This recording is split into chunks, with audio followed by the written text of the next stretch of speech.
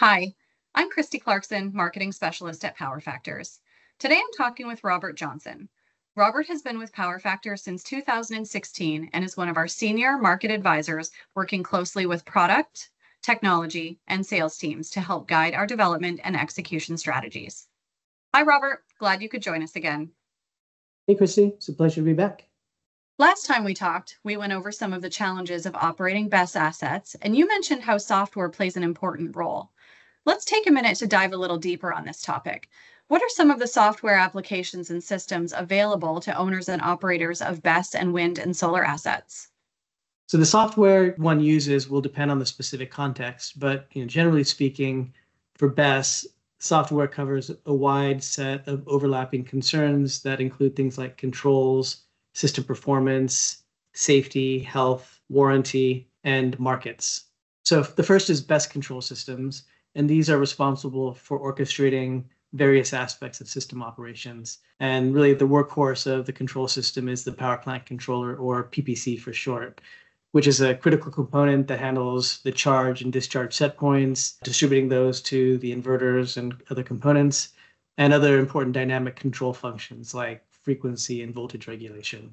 Next, we have the energy management system, or EMS for short. And this is really a layer of controls and intelligence on top of the PPC. It provides the PPC with dispatch commands and then takes into consideration the operating constraints of the batteries to really ensure that its safety and health are respected. Then you also need to develop those dispatch commands and the schedules which they are dispatched. And that happens through a process called optimization. And this takes into consideration the forecasts of pricing and production, and then develops that dispatch schedule and distributes them to the EMS.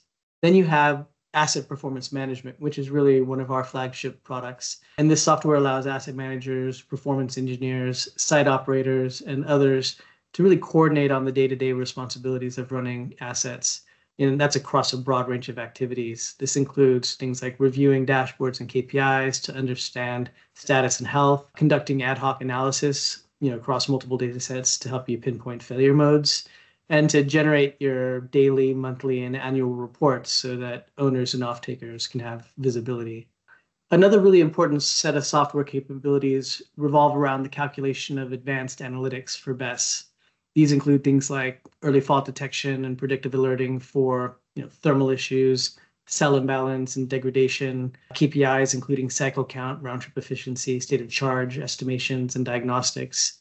Another software that's really important for BESS operations, but isn't necessarily unique or exclusive to BESS, is field service management. This is sometimes referred to as CMMS, or computerized maintenance management systems. And these applications enable corrective and preventive maintenance workflows that involve dispatching technicians to sites, creating work orders, managing spare parts inventories, and a lot more. And because, as I mentioned earlier, the majority of system revenues are realized on just a handful of days in most cases, this means you really need to have a solid maintenance strategy and software tooling to do that.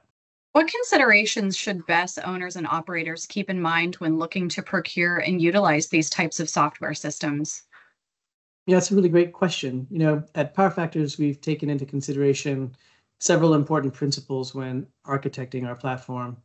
And these principles apply broadly to solar and wind, but are especially important given the nature of BESS assets. And these principles involve scalability, extensibility, robustness, flexibility, and portfolio-wide visibility, just to name a few.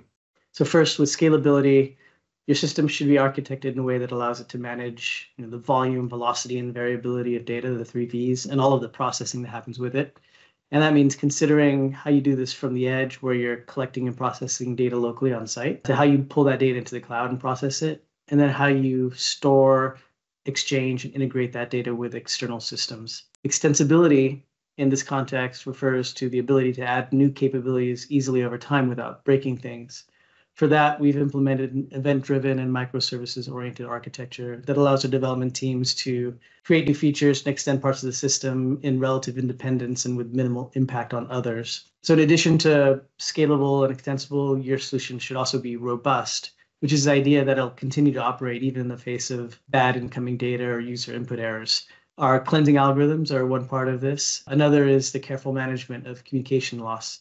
whether that's with devices on site or with external third-party APIs. Flexibility now is important because one size doesn't fit all. Our customers will invariably need to create their own calculations and arrange those calculations and KPIs into dashboards, and they want to do that in a flexible way.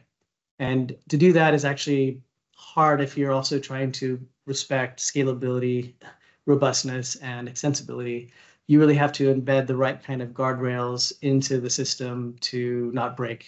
And the last thing I'll highlight is the idea of portfolio-wide visibility, which is the ability of a solution to provide a harmonized view of all your assets in one place.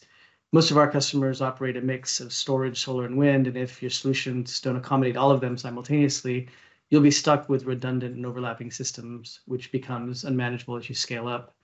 And the solution should also be OEM agnostic, since you're most likely going to have a diverse set of equipment suppliers. So these are some of the most important considerations from my perspective when evaluating your BESS solutions. Thanks so much for sharing these insights with us, Robert. It's been great talking with you about the momentum battery energy storage is gaining in the market and how owners, operators, and asset managers can navigate the challenges and opportunities that come with it. Yeah, thanks, Christy. That was fun. I look forward to the next discussion.